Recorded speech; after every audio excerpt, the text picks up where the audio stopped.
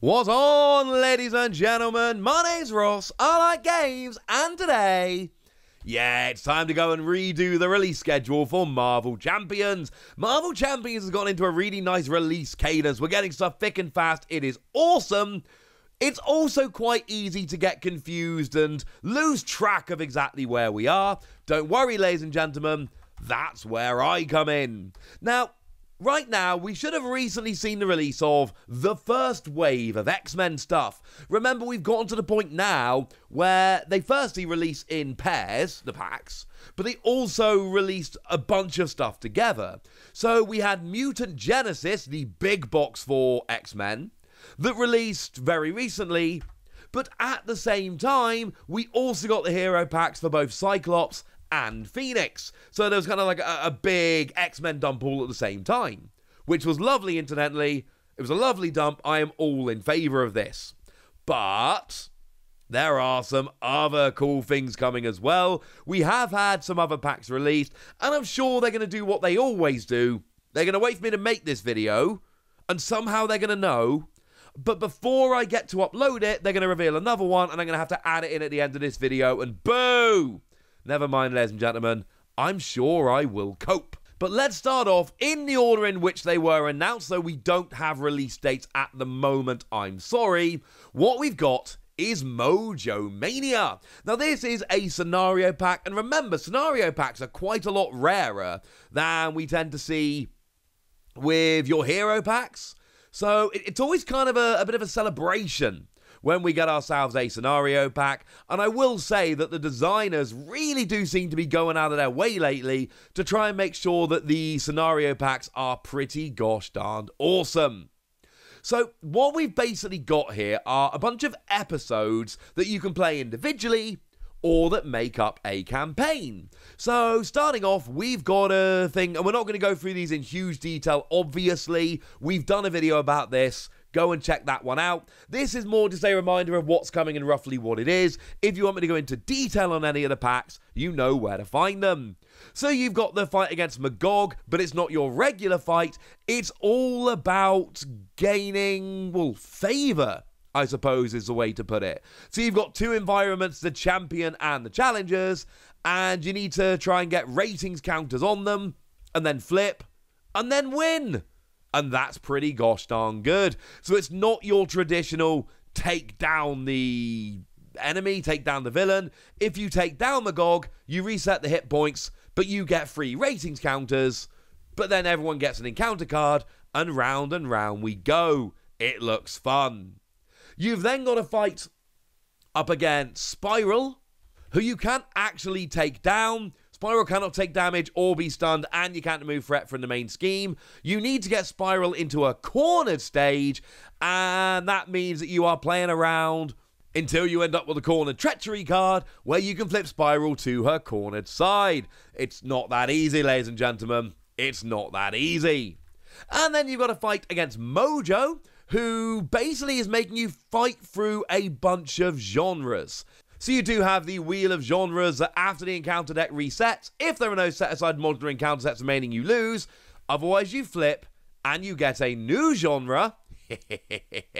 And then you have to fight through some theme stuff like crime scene investigation or law and order, all very much themed after TV genres, which again, if you're familiar with the comics, should seem pretty gosh darn familiar. That was but a taste of what's in the Mojo Mania pack. Like I've said, I've done a more thorough look at it. It looks incredibly fun.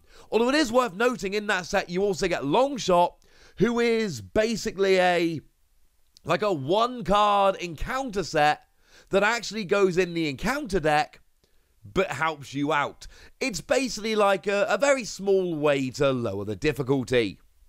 Now, we're also getting Wolverine, and look, I think at this stage we can all probably agree Wolverine is the one that most of us have been waiting for. I'm not saying Wolverine is everybody's favourite, not saying that at all. But I absolutely am saying we've all been waiting for Wolverine because Wolverine is awesome. Worth pointing out, all three of the packs I'm showing you right now are listed on the Asmodee website for the 11th of November, which is a Friday and would be a kind of standard date. but they generally release 2 packs at the same time, not 3, so take those dates with a gigantic helping of salt. Now, you think Wolverine and you basically think, oh, lots of healing and things of that nature. Yeah, Wolverine looks good. So you've got Logan that on setup, you search your deck and discard pile for Wolverine's Claws and put it into play. Wolverine's Claws, of course, being a permanent upgrade that lets you exhaust Wolverine's Claws, choose an attack event in your hand, take damage equal to its printed cost, and play it for free with Piercing. Yeah, Wolverine doesn't mind taking a bit of damage. And then you've got Healing Factor on the hero. After the player phase begins, you automatically heal 2 damage. And I love this. We've got cards like Adamantium Skeleton, which give you +4 hit points and +1 attack and piercing, which is pretty good. We've got cards like I Got Better. When you would be defeated by an enemy attack, you put your hit points to 5, ready, and discard it. It's an upgrade, and I'll be honest with you, it looks pretty gosh darn broken. We've got Berserker Barrage that lets you deal 4 damage to an enemy, but if you defeat them, you can take 2 damage and do it again. I am really, really excited about Wolverine. It looks cool. Obviously, we're talking aggression out of the box. Why would you not? And we are back to that stage now where these heroes do tend to come out of the box with a new encounter set as well. This time around, we've got Lady Deathstrike. And again, this all makes perfect sense. Why would we not get Lady Deathstrike in a Wolverine hero pack? It's too perfect, ladies and gentlemen. It's too perfect. And she's got Quick Strike, and she makes you discard a random card from your hand when she attacks. And yeah, looks pretty good. And then the final one that we've actually had revealed, unless I have to add one in on the end, which I'm assuming I will, we've got Storm. What does Storm do? Control the weather. What does a hero pack force you to do? Control the weather. Now, the way I tend to play card games, I tend to go turbo aggression. So for me, Wolverine just looks fun. But Storm does not look like a slouch. So basically what you've got is you begin the game with a weather deck. And during the setup, you choose support from the weather deck and play it. And then when you're in hero mode, you've got an action that lets you swap the weather support in play and resolve the special ability on the weather. So you've got basically a bunch of different ways to have the weather to work. So Clear Skies is permanent, everyone's got Stalwart, and you draw a card as a special. Yes, these skills affect you and the villain. Of course they do, it's the weather. Hurricane gives everyone Retaliate +1 with a special skill that removes 2 threat from a scheme. Thunderstorm gives everyone +1 attack and has got a special skill that deals 2 damage to an enemy. And Blizzard gives every character -1 attack. And as a special, you choose a non-elite minion and you blank its text box.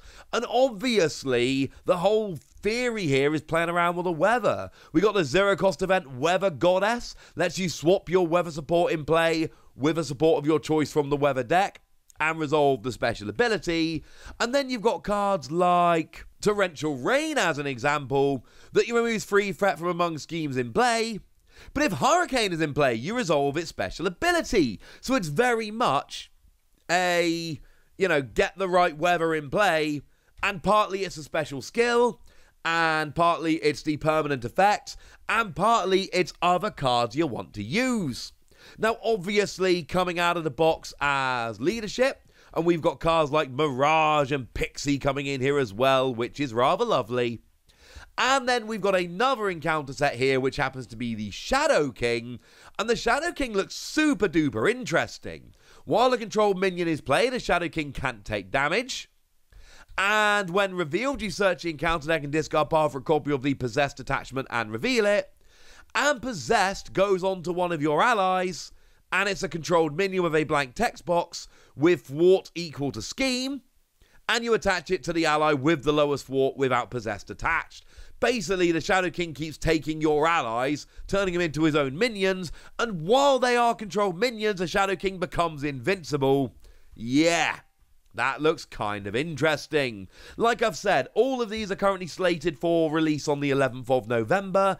As it stands at the moment, that's true. I don't believe we should be getting all 3 of these on the same day. Not that I'm going to complain if we do, obviously, but that's what we've got so far, and things are looking fun. If any others get revealed, I'm going to pop them in here. And who are we kidding? There was no chance that I was actually going to get to posting this video before a new one got revealed, but I'm not particularly upset. Because the new one that got revealed is Gambit, and I haven't really talked about this much on the channel, but when I was a kid, Spider-Man, Gambit, Punisher, they were like my big three superheroes.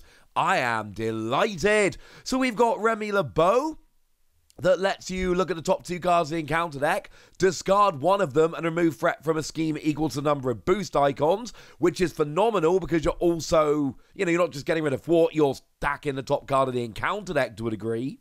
And then you've got Gambit the hero, who can charge the card, plays a charge counter, and throw the card.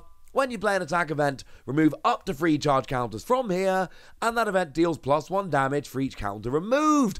But both of those are taken account of. So you've got your thwarting in alter ego mode, like the Thieves Guild. After you resolve that ability, remove 1 threat from a scheme, and if that's the last one, draw a card. And Creole Charmer, remove 3 threat from a scheme, if it's the last one, confuse the villain. But then you've got Gambit with stuff like Charge Card, deals 4 damage to enemy, and then if you removed at least 1 charge counter, you get ranged, 2 you get piercing, 3 you gain overkill.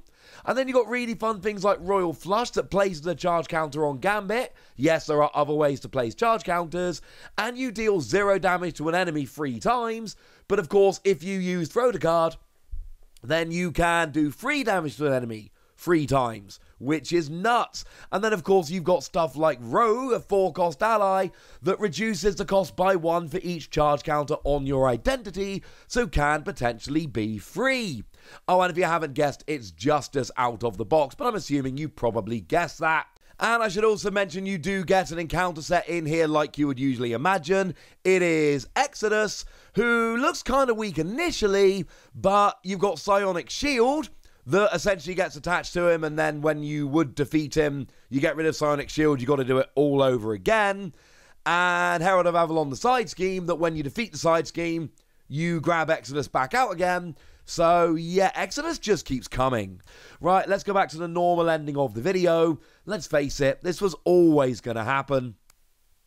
And other than that, I'm just going to say, it's over to you guys now. Tell me what you want to see from these packs. Tell me which ones you're excited for. Tell me how much you're enjoying the X-Men stuff we've already got. Go nuts in the comment section, but be nice. And then make sure you like this video, subscribe to this channel, follow me on Twitter at the Weiss. That's where we talk about Marvel Champions and a bunch of other card games. And please do consider checking out patreon.com/PTCG Radio, where you can support the channel, get some bonus podcasts, join a Discord, all kinds of fun things. But by far the most important thing as always, look after yourselves till next time, would ya? Thank you very much for watching. My name's Ross, and you've been watching Wassy Plays.